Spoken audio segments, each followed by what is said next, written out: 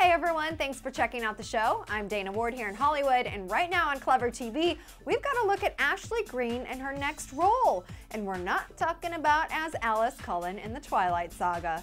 The star signed on to guest star for the TV show Pan Am, and according to Ashley's interview with The Hollywood Reporter, it's her first ever TV series shoot, and she's really enjoyed that new experience, especially playing a character from the 1960s. We're totally digging the old school classic stylings from the set, from the black pumps, nylons, and charcoal gray pencil skirt, to the gloves, the pearls, and the bouffant hairstyle. What a fun switch up for Ashley! Keep in mind that AG is set to take on a 3-episode story arc for Pan Am starting on December 4th.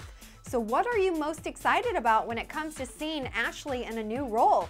Let us know right here. And for more TV and movie updates straight from Hollywood, be sure to subscribe to our show at youtube.com/clevertv. I'm Dana Ward. Catch you later.